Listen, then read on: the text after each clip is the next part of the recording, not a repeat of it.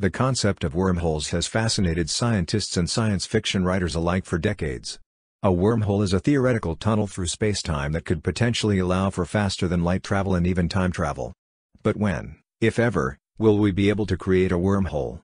According to current scientific understanding, wormholes would require vast amounts of energy and the manipulation of the fabric of spacetime itself. This means that creating a wormhole would likely require technology and resources far beyond anything currently available to us.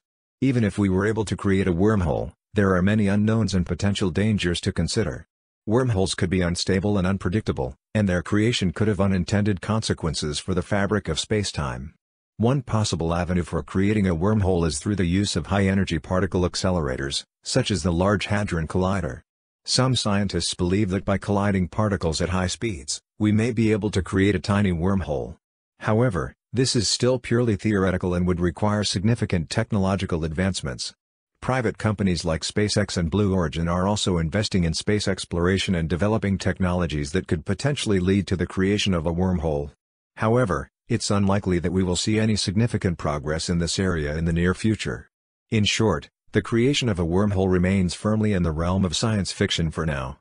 While theoretical physics and technology are constantly advancing, it will likely be many years, if not centuries, before we have the capability to create a wormhole.